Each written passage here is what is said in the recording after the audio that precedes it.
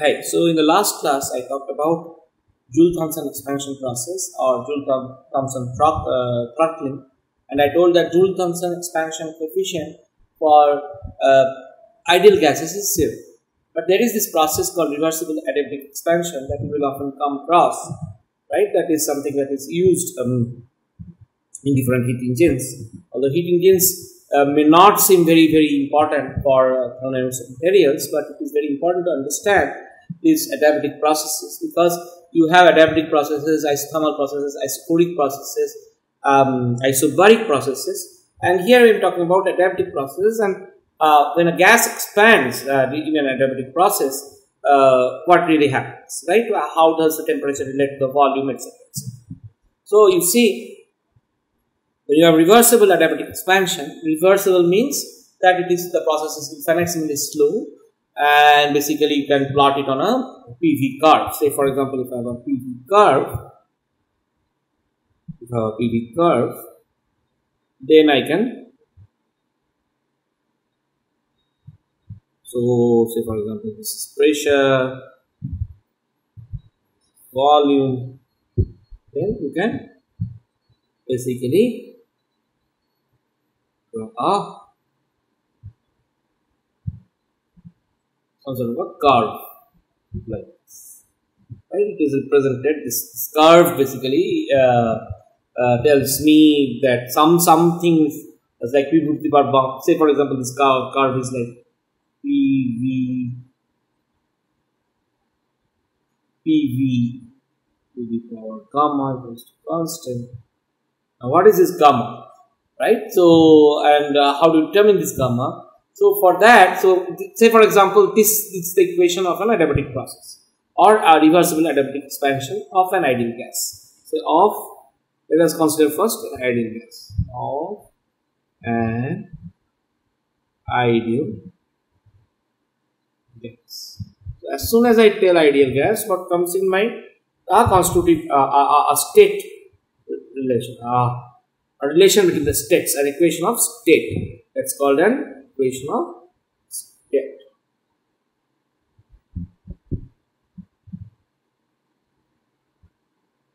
Whether it's an ideal gas or a real gas, for example, Van der Waals equation of state, you will see in one of the assignments, I have talked about Van der Waals equation of state. So equations of state basically relate in general, it relates the intensive variables and extensive variables. Say for example, for ideal gas, the simplest equation of state that we know for quite some time is PV equals to N R T, where N is the number of moles, P is the pressure, V is volume, R is universal gas constant, and T is temperature.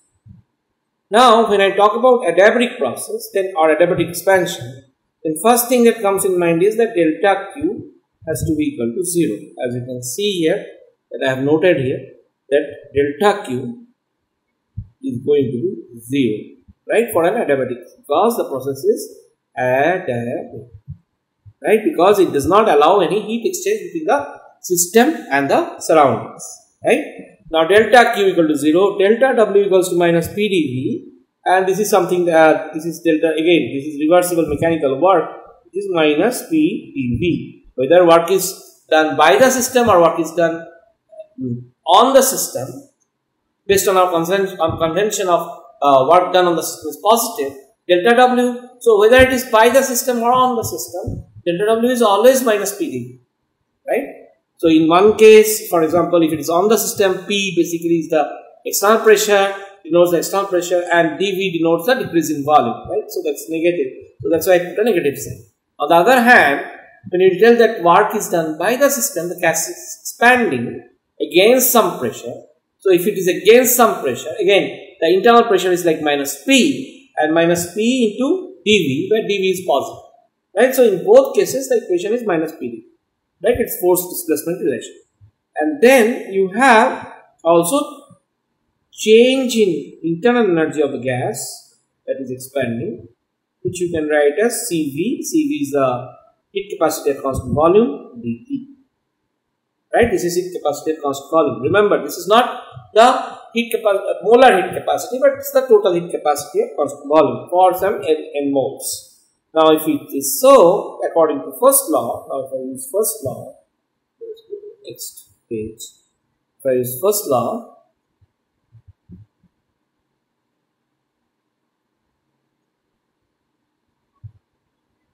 then we can directly write du equals to delta q plus delta w. Again, why delta? Delta is because it's path function and this is all reversible.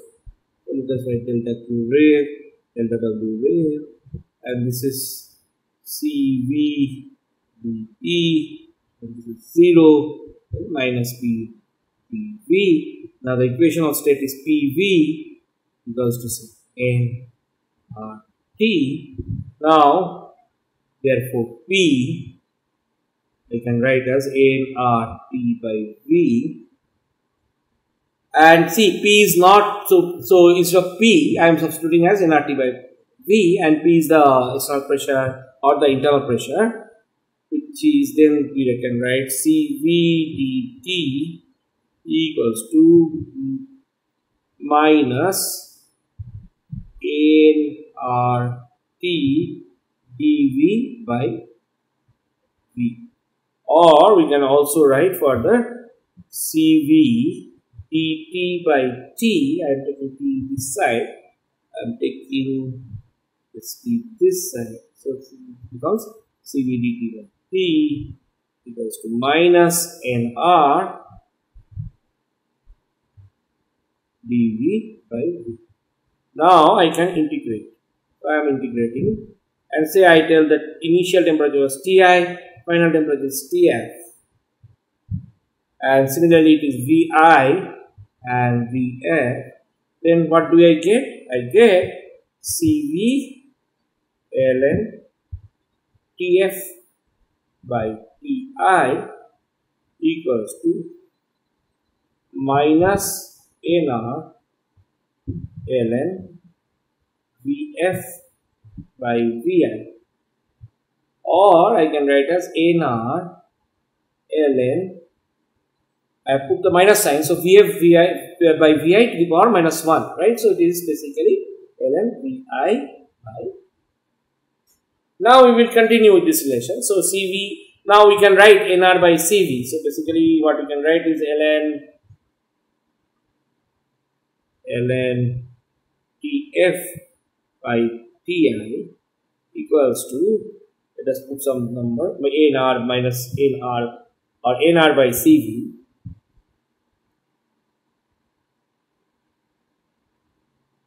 Okay, Nr by Cv. So here this is Nr by Cv ln Vi by T.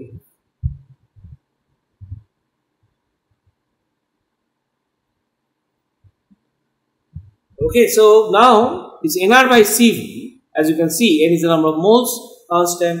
Let us assume it to be constant, it doesn't change, and R is gas constant, and Cv is the molar capacity.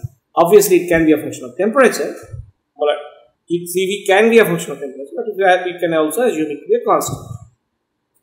Now, in such a case, what you have? You have this, right? You got this Cv ln Tf by Vi plus minus ln Tf by Vi, which is basically Nr ln Vi by V. Now, what you are writing is chi. See, I can also write it as gamma. Some textbooks use gamma. I prefer to use the word chi, right? Because I don't want to confuse gamma with something else. So later, so I use the word chi, the symbol chi, and sometimes people do use gamma. It's like new. I'm very sorry for this. Let us call it gamma. Okay, and equal to Cv by Nr. So in here we will call it as chi. Let's call it chi. So if you see that, so Cv by Nr, so Nr by Cv. So I just write Cv by Nr ln Tf by Ti equals to ln Vi by Vf. Now see, this can be written as Tf by Ti equal to Vi by Vf whole to the power Cv by Nr. Now this CV by NR I am replacing by the CV by NR that is there in the superscript. This is there in the superscript here. The CV by NR I am replacing it by gamma, the symbol gamma or the symbol chi, one of them. So I am using here chi, for example, as you can see here chi, and then what happens? TF by TI. So am I correct? This is not correct. This has to be TF by TI whole to the power TF by TI whole to the power CV by NR equals to VI by VF, or you can write as TF by TI equals to VI by VF whole to the power the ulta thing, that is NR by C. NR by C. Right? This is also possible. So, both ways we can write. So, this is CV by NR. The way I have taken is NR by CV I took here. So, this one,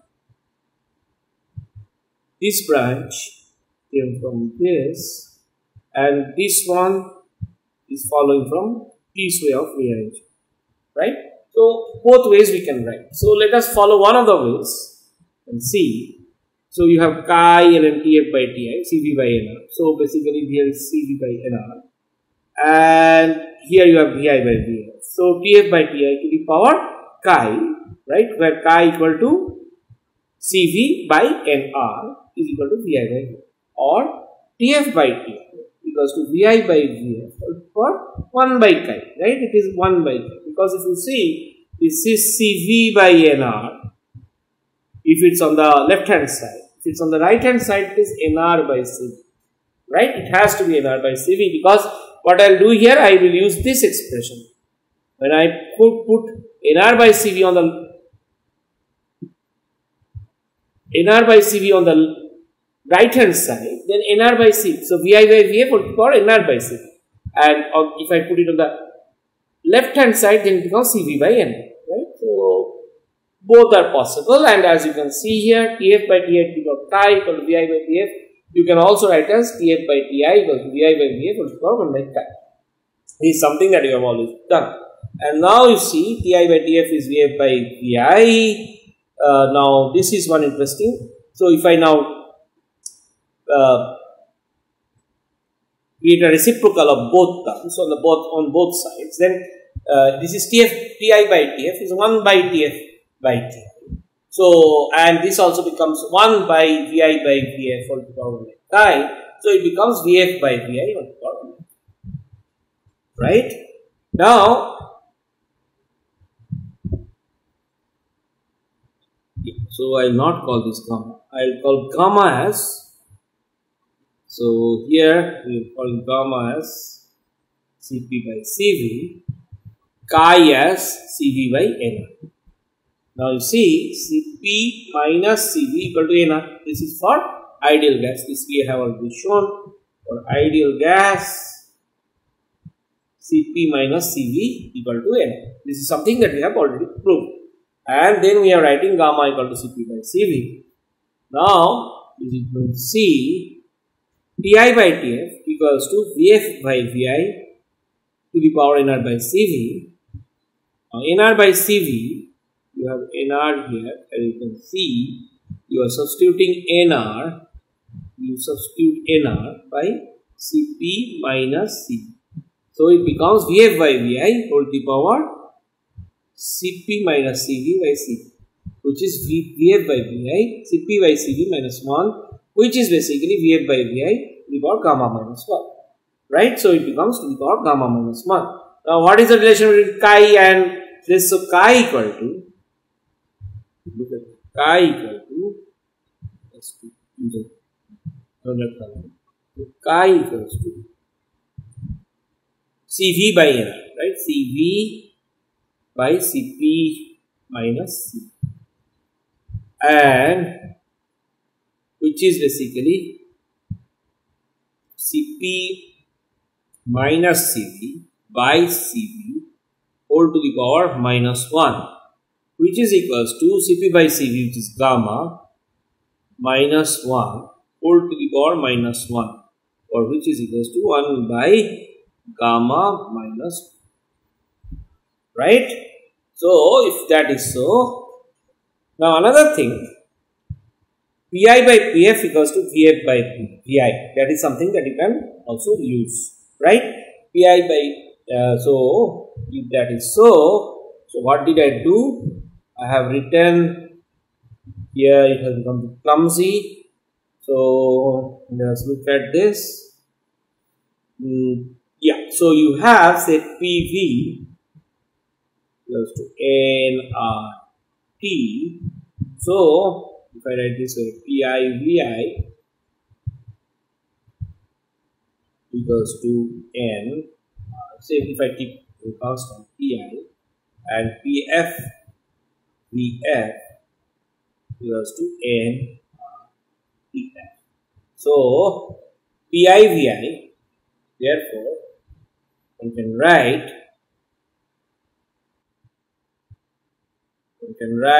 Pi Vi by Pf Vf equals to Ti by Tf, or you can write Pi by Pf equals to Vf by Vi into Ti by Tf, which is basically, again we have found that Vf Ti by Tf is nothing but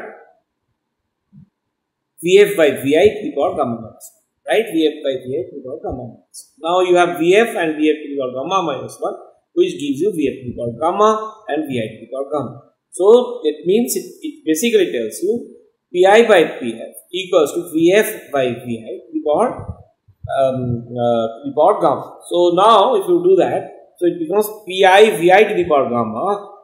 See, if you rearrange now, it is Pi Vi to the power gamma equals Pf Vf to the power gamma, which is a constant. This is for, so basically if I write such a process, this is a process that I will use. If I use such a process, this process that you are seeing here, I have to come a little back and show you that this process that I have represented here on the PV is a reversible. By the way, if it is reversible, it is not possible to put this path in a PV diagram, because at each point in this path, right, at each point in this path, the system can traverse this path both ways. Means it can go this way, it can go also the other way, and the way it is happening, right, at each point of increment, I come here, allow it to equilibrate, come here, so it's an infinitesimal process. But as you can see here, that for reversible adabatic expansion, the work done is PV to the power, right? So basically not work done, the work done is minus PdV, but what you get is PV to the power gamma is equal to constant. So for a reversible adabatic expansion of an ideal gas is represented by an equation of state of the form PV to the power gamma equals to constant, where gamma equals to Cp by Cv. Remember, gamma I am using here as Cp by Cv, at Cp minus Cv by Cv is where I am, or Nr by Cv is what I am using as chi. Okay, so now we know adiabatic process, we know also isothermal process. We know isothermal process. For isothermal process, temperature is fixed. Isothermal temperature does not change. T is same. So there it will be Pi Vi equals to Pf Vf equals to K.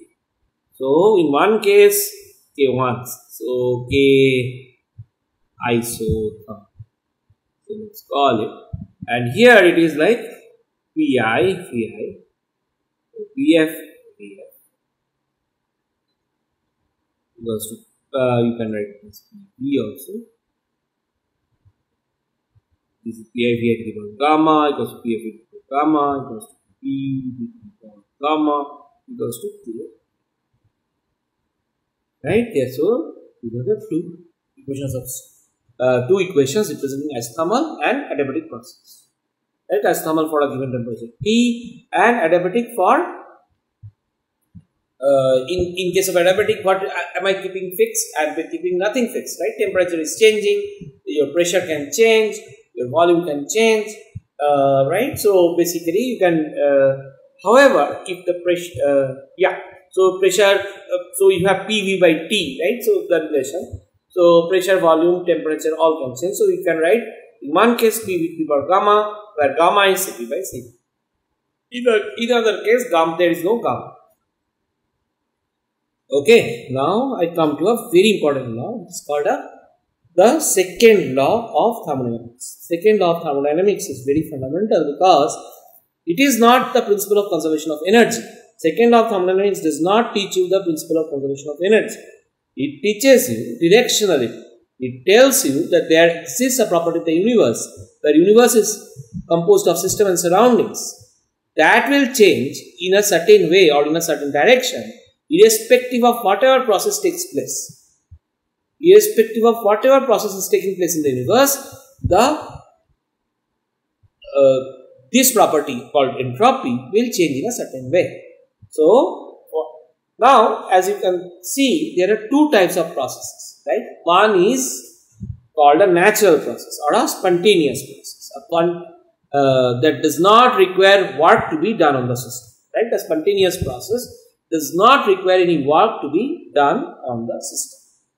So, that's called a spontaneous process. Think of a spontaneous process here. For example, free expansion of a gas. So, you have kept a gas in a chamber. So, in one side of the chamber you have kept a gas, in the other side you have kept vacuum, or you have created a vacuum, and the chambers are separated by a valve, and the valve is closed, so that the gas cannot basically flow from the left chamber to the right chamber.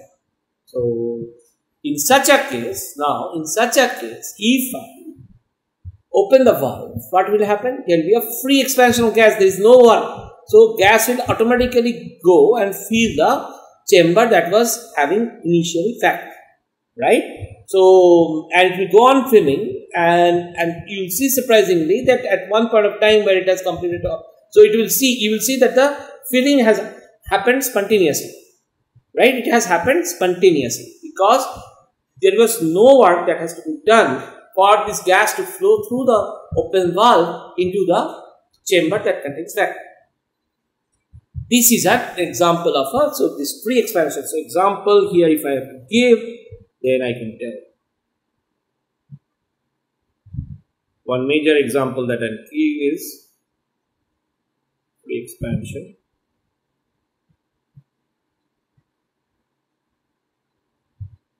of a gas. Okay, so because there is no work required to be done for this free expansion of the gas. Then there are also non-spontaneous or artificial processes. For example, in a hot summer day, when you run your AC, the AC is cooling you, but AC is also releasing a lot of hot air outside, and the work done to cool the room is non-spontaneous or artificial, right? So there are such processes. One is a natural process. Another example of natural process, I have a hot body and I have a cold body. I put them, and say for example, I put them together.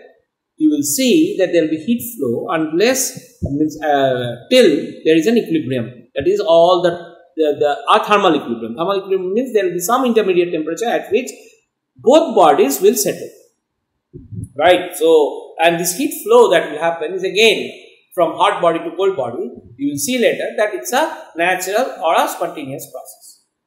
Non-spontaneous is if the heat had to be made, means if we could use a mechanism to make the heat flow from the cold body to the hot body. For example, when I am talking about air conditioning, see, you have a very hot summer, think of that. So, you have surroundings, say you are sitting in a room and the surroundings is really hot, like 40 degrees Celsius.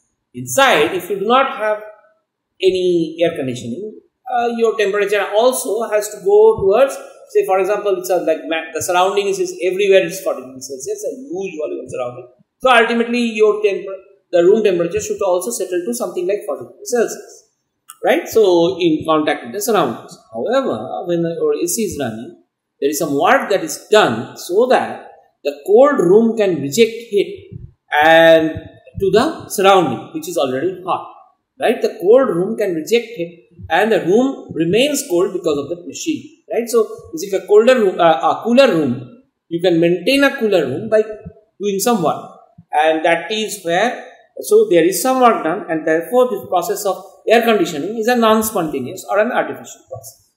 Now all these natural and spontaneous processes have some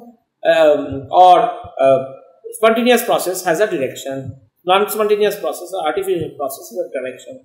Now all these processes follow second law of thermodynamics. Second law of thermodynamics, again to recap, is the property of the universe, and that property of the universe changes in a given direction irrespective of the process that is taking place. Now this is very interesting. So the way I want to define it is like that in second law you get a state function, right? You define a state function called entropy. Now note that in second law you are not, in the first law you defined something called energy and you told energy is conserved. Now you are defining something called entropy, but you are not talking about anything about the conservation of entropy. What you are telling is that S universe or S total always increases in the direction of spontaneous change. You are telling, what we are telling is S universe or S total always increases in the direction of spontaneous change, right? So in the direction of spontaneous change, the S universe or total entropy of the universe should always change in the direction of spontaneous change. So delta S universe has to be greater than 0 for any spontaneous change. Now as you can see, if I look at delta S, it is like a macroscopic change, a change that is measurable, and ds is an infinitesimal change. So often, as you have seen previously, delta will be used for a macro change and means a measurable change, and d for infinitesimal changes in the entropy. Now think of this. There is, as I told you, that there is a delta S universe, right? There is a delta S.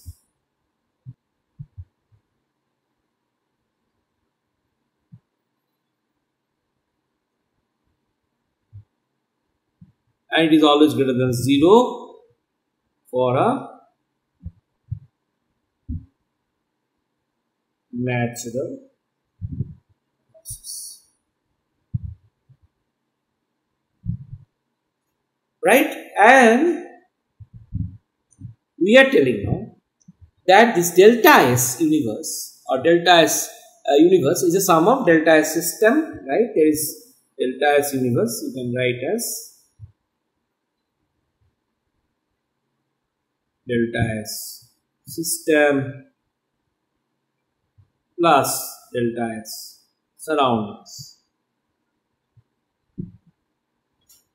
right? So it is delta S system plus delta S surroundings. Let's call it delta S surroundings. So it's like I just write SUR. So SURR basically denotes surroundings. However, for each case, what we are telling, for each part of the universe, that is system part of the universe, that is the system is the part that we will be focusing on, or the surroundings part of the universe, can be divided into two further terms. One is called entropy transfer between the system and surroundings. Because of the heat transfer that happens between the system and the surroundings, there is something called an entropy or a state function entropy that transfers between the system and the surroundings, and we call it delta S T, small t. Delta S with a subscript of small t basically denotes the entropy transfer between the system and surroundings because of exchange of heat between the system and the surroundings. However, there is another term which is called delta SP, which is our delta entropy production term, and this entropy production term is always going to be greater than 0 as long as the process is spontaneous or natural. The delta S production can go to is always going to be positive, or it can also be equal to 0, but it cannot be negative. On the other hand, delta S transfer can have any sign. Delta S production is always going to be either positive for natural or spontaneous processes, or it can be also 0. So, now we have to understand what does entropy production mean. See, there have been a very nice understanding of physical phenomena, and the understanding of physical phenomena is what led to this definition of entropy. Once you can define entropy, you find that it becomes very useful. This property called entropy becomes very useful to understand the directionality of a process and to qualify the process as spontaneous or non-spontaneous, right? And so that is very, very important, and that was very clever way to define entropy in addition to energy. Now think of this. Think of an example. So spontaneous process means it's a natural process. Now what I am trying to say, a natural process is irreversible. For example, let us think of a very simple process of a growth of a plant. So a plant grows into a tree. So you first plant a seed and you give water and nutrition from sunlight and all comes, and then the seed starts, so it's called germination process. And you have the seed, and then the seed suddenly gives rise to a very small plant, and then the small plant has some leaves, and the plant continues to grow, and finally it becomes a full-grown tree. But the tree itself, now if I think of the process in reverse, that there was a big tree, and the tree is shrinking down to the seed. That is not going to happen. However, the seed becoming bigger in the form of a very big tree, say for example, is a natural process. But if I have to take that big tree and convert it into a seed, then it has to be an unnatural process, and how much of the energy or work that I have to put in, I really do not know. But we can measure it. We can definitely measure it. But what I am trying to say, that in case of spontaneous processes or natural processes or irreversible processes, we do not have to supply any work. We do not have to do work on the system for a spontaneous process techniques, right? So that's that. So for example, water kept at 150 degrees Celsius in the oven will vaporize. So it will continue to vaporize unless the surroundings are changed. If you change the surroundings in such a way that water starts condensing again, that is different issue. However, unless you change the surroundings, the process of evaporation of water that is kept at 150 degrees Celsius at 1 atmosphere pressure inside an oven, right? The oven temperature is 150 degrees Celsius. So if you do not change the surroundings enough, water is not going to condense at all, and water is continuously going to vaporize. For again, think of another case. Balloon, you fill the balloon with air and then keep it in a refrigerator. Now, if you are keeping it in a refrigerator, you will start seeing, you are kept in a refrigerator, what happens? The temperature of the balloon and temperature of air inside the balloon, both are going down, right? So, the temperatures have decreased. Now, I take the balloon and keep it outside. So, as soon as I take it outside, the balloon expands. Now, it expands. Now, again you bring it back to the refrigerator, it collapses. So, you change the, if you do not change the surroundings, it is not going to collapse. So, you can't tell that it's a reversible process. It's an irreversible process based on the surroundings that you have put in. So, for example, if you are putting the balloon in the refrigerator and then you are taking it out, it will expand. Now, that expansion is inevitable. It has to happen. Now, you again change surroundings, then it can contract, right, or collapse, right? So, that is, so you can't say that since the balloon, based on the surrounding, the balloon has contracted or balloon has expanded, therefore, it might be a reversible process. No, the balloon, the process is still irreversible. Only thing that you are doing is changing the surroundings. So, if I look at the second law's alternative statement, then one very good statement that comes in is, for a given system and surroundings, there is a natural direction for any process. There is a natural direction for any process. whether the process is curdling of milk, cooking of rice, aging of humans, whatever it is, you will have a natural reaction for any process, right, given a system to the surroundings, or whether it is heat flow or whether it is mass flow. So, the spontaneity of the process, if you want to define, we keep the system, it is fixed, surrounding is fixed. For that system and surrounding, there is a natural reaction for any process. And as you can see, one of the very important and very famous quotes is that entropy is basically times error, right?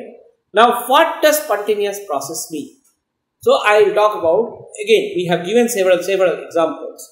So, I will give yet another example. So, why is this that one of the process in one direction is spontaneous, in the other direction it is not? Because there is something called dissipation of energy. Say, for example, when you bounce a ball, the ball bounces on the floor, on a hard floor. The ball bounces, again bounces, but every time it is bouncing to a lesser extent, and finally at one point of time the ball stops. And each bounce, the ball is losing its energy, and it is losing its energy or dissipating its energy as it bounces, right? So that is one very important thing that we have to understand about entropy. Entropy basically is a manifestation of the dissipation of energy. For example, another example, if we throw a stone in a pond, so when I am throwing a stone, I am imparting kinetic energy to the stone. Now the stone comes in contact with the pond, which is like steel, water is still there.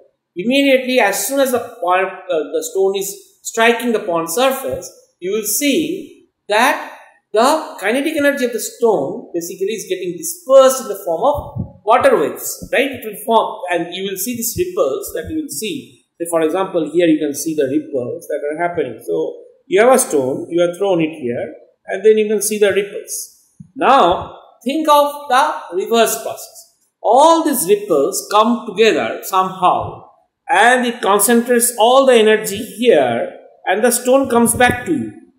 Now, that is a mighty difficult process. Means not difficult, it's an impossibility, right? It is naturally impossible, that direction. You can throw the stone and the stone's kinetic energy dissipates in the form of these water waves that form.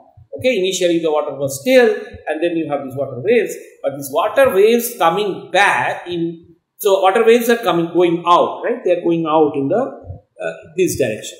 Now think of these guys are coming in. That seems not possible, and that is not possible. Why? Because that is not a natural process. Unless you do some stuff, you do a lot of work, these ripples are not going to come in and concentrate. See, that point that I am trying to make is that they will concentrate at the center. Now, this concentrate at the center to create enough energy that your ball comes back to you, or your stone comes back to you. That is not something that is going to happen, right? So, it is impossible. However, dissipation is like your energy is in some sense getting dispersed into various possible states. So, instead of remaining concentrated, it is getting dispersed. So, it is spreading all over. So, that basically leads to, this dissipation leads to a positive entropy production. And this dissipation is the one that basically tells whether the process is reversible or irreversible, process is spontaneous or artificial. So, this is something, remember, entropy is a very interesting subject. It is also for material scientists because of this advent of this new class of materials which are high entropy materials. Again, there is a renewed interest in understanding entropy, but entropy is something that has always confused us, and we have looked at it from very philosophical points of view, but I am not going to discuss philosophical points of view here. I am going to discuss, if I know this definition of entropy, is it possible to use it in my scheme of things, like understanding all these founding principles in the context of understanding the properties of matter, and that is what I am going to do. So, now we continue. So, we have system we have system here, we have surroundings here, and as you can see, entropy transfer, how does it happen? It happens because there is a heat exchange or energy exchange between the system and surroundings, and you see there is a delta S transfer that is happening towards the system, and there is a delta S transfer that is happening towards the surroundings, right? So you have, now look at surroundings. Now if I just think of surroundings alone, and again, for whether it is system or whether it is surrounding, in all cases what we can do, we can divide the change in entropy into two parts, right? One is the entropy transfer part, another is the entropy production part. That together, so these two terms together is giving me delta S surroundings. Similarly, for system, I can write this is delta S transfer for the system, and this is delta S production for the system, which gives you delta S. Now, one thing you have to understand is transfer business. So basically, heat is exchanged. Say for example, heat is input to the system from the surroundings, or heat is carried out from the system to the surroundings. In both cases, what is happening is entropy is transferred because of all this energy exchange, and as a result, delta S transfer system, and that's why I drew this arrow, that the delta S transfer system is negative of the delta S transfer in the surroundings. So that means delta S transfer system plus delta S transfer surroundings is equal to 0. So delta S universe, which is equal to delta S system plus delta S surroundings, is nothing but delta S production of the system and delta S production of the surroundings, because the entropy transfer term that happens between the system and the surroundings, right? If entropy is transferred from, say, system to the surroundings, there is also an entropy transfer from the surroundings to the system. As a result, the delta ST term goes to 0. So you have now delta SP over the system and the surroundings if I sum. Now if you have delta SP, you have delta SP system and you have delta SP surroundings. Now this, as I told, that this delta SP is the production, right? It's an entropy production term, which can either be, which in for natural processes is going to be greater than 0, and for both system and surroundings, but it can also be equal to 0 when the process is reversible. When the process is reversible, delta S universe, delta S system production equal to 0 for a reversible process. That is occurring within the system. Now remember, if a reversible process is occurring within the system, it does not necessarily mean that there is a reversible process that is occurring within the surroundings also. However, what I am telling is, if it is reversible, then that is the only case when delta S production term is 0. Otherwise, delta S production terms are going to be greater than 0. And that basically dictates, or that basically describes the natural direction of the process for a given system and surroundings. So, as I told again, so I am rephrasing again, that for a reversible process, again, that which you can plot and a PV diagram, a process that basically can be reversed, and it will just retrace the path back, and at every point of this reversible process, it's so slow, it's so infinite signal that every point the system and surroundings is allowed to take to come to equilibrium, right? Now, as you can see, for a reversible process, whether it is system, whether it is surroundings, delta S production is going to be 0. Right? So that's right. Now you have, let us assume that delta Q rev. Okay, so we are writing delta Q reversal. So this is delta Q rev is nothing but delta Q reversal, and that is like the reversible heat input to a system, say for example, or heat absorbed by a system during an infinitesimal step in a reversible process, and let the temperature of the system be T. Now, as you know very well, that delta Q rev is a path function, right? It's a it is not an exact differential, unlike state functions. It means the amount of Q input or amount of Q input to the system or amount of Q extracted from the system is going to be dependent on the path along which the heat was transferred. Right? There are different ways to transfer heat to the surroundings or to the system, and it will now, if delta Q reversible is a path function. That means you cannot express it as an exact differential. And another thing, it does not only depend on the final and the initial states. It depends on to find out the integral of delta Q reversible to get the amount of Q absorbed or amount of Q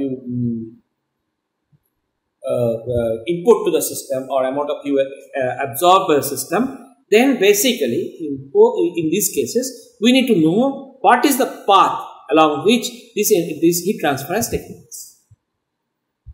And when I talk about this dispersion of energy in the form, see, one of the things is when I am throwing a stone, there is a kinetic energy, and then there is this water waves there, and the final dispersion, the dispersion of energy that happens is in the form of, in general, it is in the form of thermal energy, right, or in the form of heat. Now, see a very interesting thing.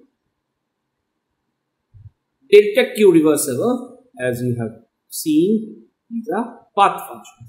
It's a function that depends on the path of the process. But T or temperature is a state function that also you know. Now, S we define as a state function. Now, S is defined in a very interesting way. ds equals to delta Q rev by. So, there is a greater than, ds is going to be equal to, exactly equal to, because it's a reversible heat transfer. Delta Q reversible is the infinitesimal heat transfer in a reversible process. Otherwise, there will be an inequality, right? So, that I will come to, but see the point that ds equals to delta Q reversible by. So, delta S, that is the macroscopic change, a measurable change, is equals to, you just have to take an integral from I to F, delta Q rev by T. Now, if I would have written this, so for example, I to F and delta Q rev is equal to Q, then this is completely wrong. This is utterly wrong. This is wrong. However, if I take initial and final state and I am writing delta Q rev by T and I am telling that this is nothing but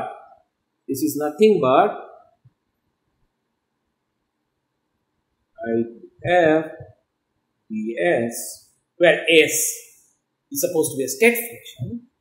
Now we have to understand why is it that ds equals to this one, where delta Q rev definitely is a path function.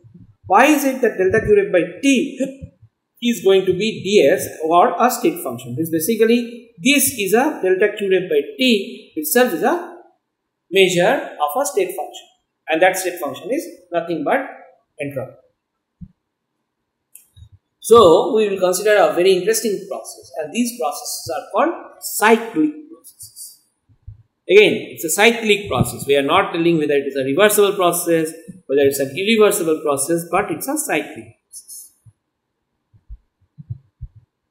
What does cyclic mean? I start with initial, so that I have, you can see here clearly, you have an initial process.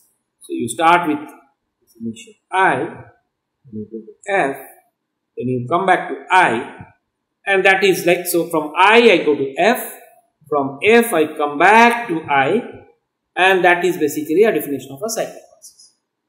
Now, in such a cyclic process, if I have to evaluate this integral, okay, this is a cyclic integral or the entire cycle. From that means it goes from I, it goes to F, then F to I. So, this entire cyclic path you are evaluating the integral, then you will see that delta Q reversible. If it is a reversible cyclic process, if the cyclic process is reversible, that is all paths can be represented by a PV on the PV diagram, then delta Q reversible by T is integral of cyclic integral of ds, and as we know that it is going to be, so for example, if I go from I to F, the entropy change is SF minus Si.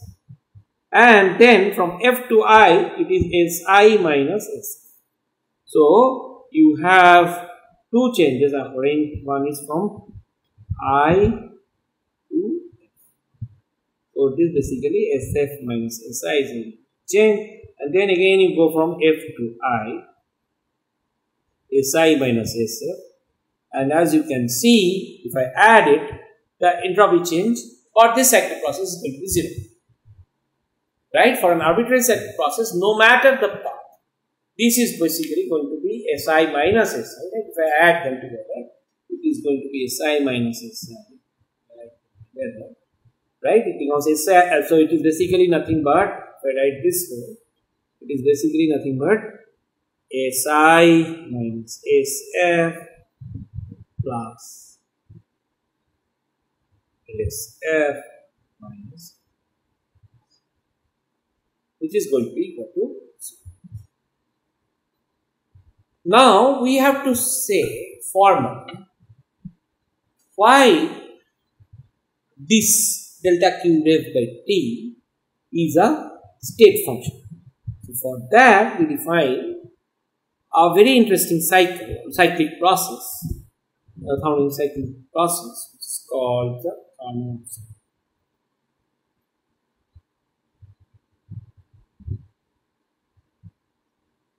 Okay, and we are telling from A to B, there is an isothermal expansion of volume, and from B to C, there is an adiabatic expansion of volume. From C to D, there is isothermal contraction of volume, and from D to A, it's a adiabatic contraction of volume, and finally you get an ABCD cycle.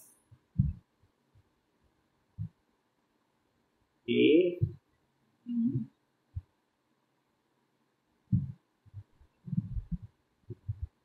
C, D, C. Right? That's it. Now, as I told, A to B is reversible isothermal expansion, temperature T, and for isothermal, right? It's a fixed temperature. Let us assume the temperature is TH. Okay, and heat input is TH. Now B to C is a reversible adiabatic expansion. If it is adiabatic, then temperature can drop from TH. So here it goes TH. So it is from TH, it has gone to TC. But what about Q? Q is going to be 0. There is no heat transfer, right? It's an adiabatic process. Now you go again isothermal compression, right? Reversible isothermal compression at TC. So there is this temperature from C to D, the temperature is TC. It's an isotherm with the temperature TC, and then there is a heat released. This is something very important. The heat released is minus QC. And finally, from D to A, it's a reversible adiabatic compression. Temperature increases again. So if it is compressed, adiabatically compressed, the temperature increases from TC to TH. And you have completed the cycle.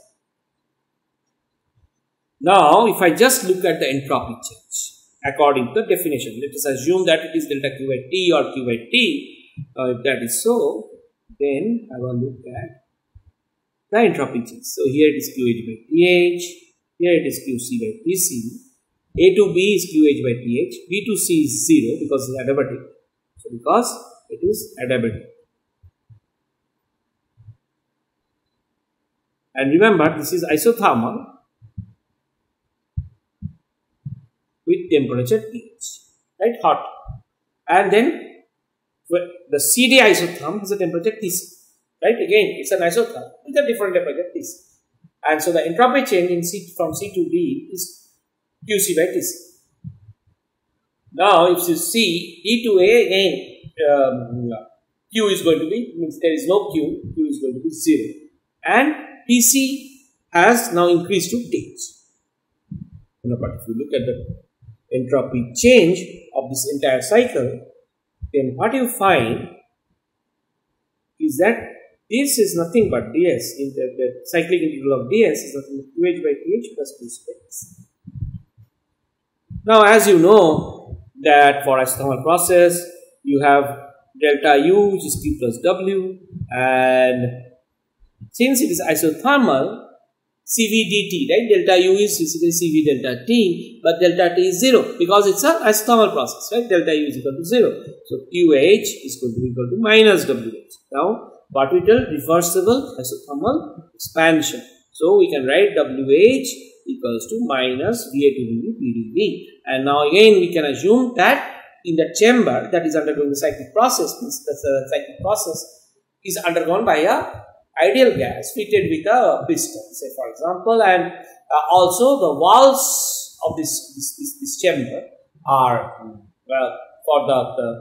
are kept either at a fixed temperature and at pH, and there is also TC.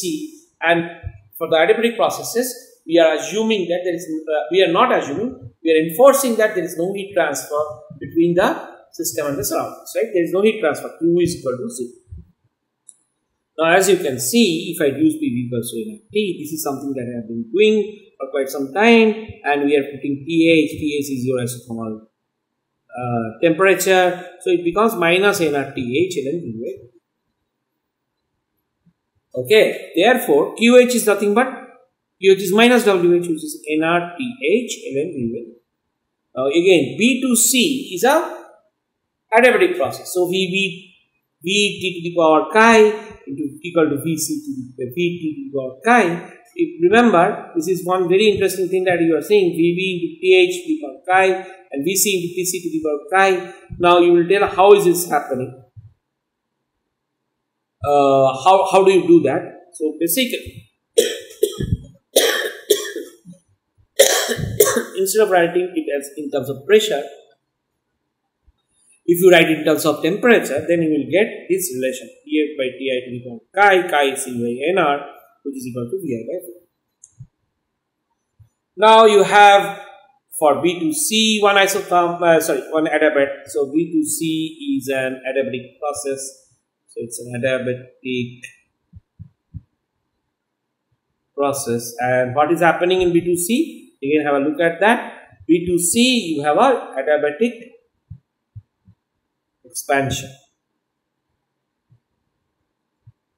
On the other hand, when it goes from D to A, it is adiabatic compression.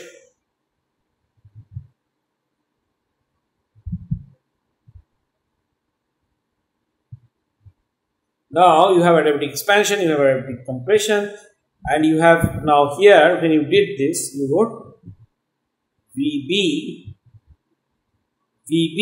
is here, right? This is your VB, and VB was at a temperature TH. VC was at a temperature TC. So you get VB TH to the power chi equal to VC TC to the power chi. As you can see, VI TI. So here it becomes VF TF to the power chi equals to VI TI to the power chi. That's what I meant. Now similarly from D to A, the same thing happens. Now what I am doing is,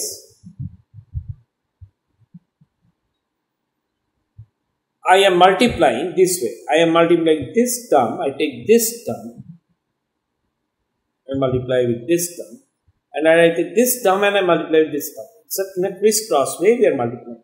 So what we get is VAVC TH to the power chi TC to the power chi, and this VVVB TH to the power chi TC to the power chi. Or what you can write is VAVC equals to VVVB. VAVC, so that's what I have written. VAVC equals to VVVB. Or VA by VB equal to VD by VC. Now if you see, QC is equal to minus WC, that is again an isothermal process. That's an isothermal compression. From VC it has come to VD. Now QC, again the same formula if I write, and you are taking ideal gas, I get nRTC ln VA by VB. So QC is minus nRTC ln VB by VA. So QH by QC, if I do, so you have nRTH, QH is nRTH ln VB by VA, and this is minus nRTC ln VB by VA, which is nothing but TH by TC with a minus sign. See, remember there is a minus sign, and because so VY ln VB by VA gets cancelled, so you have nR gets cancelled, so you have only TH here and TC itself. Now, if you have that, as I told in Carnot cycle, the cyclic integral of ds is QH by TH plus QC by TC. Now, QH by TH, according to this relation, QH by TH is minus QC by TC.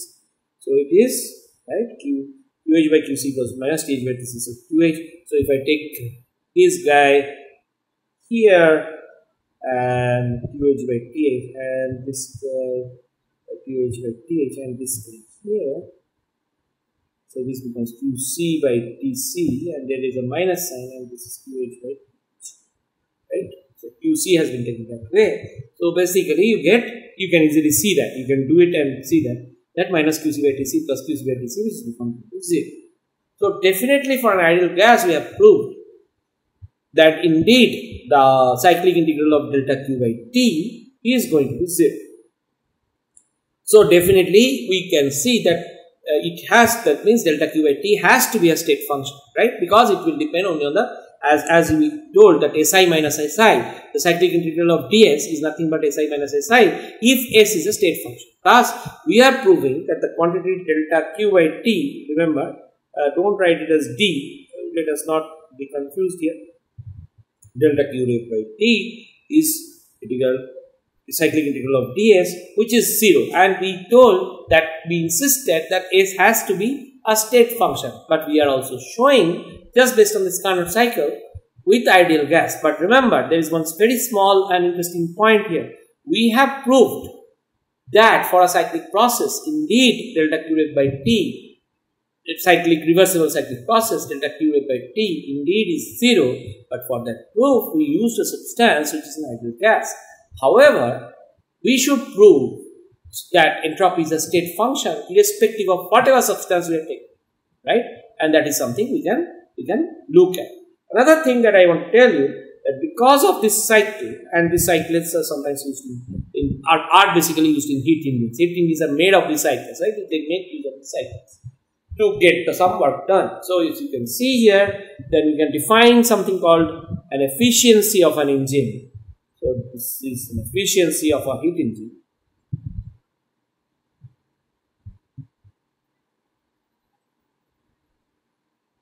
And that is nothing but work performed by heat absorption, right? So, it is mod of W, that is the work performed by heat absorption. Okay, so in the next class, we will go further into it and we will try to see whether it is true for general substances that entropy is indeed a state function. That we can prove, and it's a very simple and easy proof. So, and we will go from there in the next class. So, thank you, sir.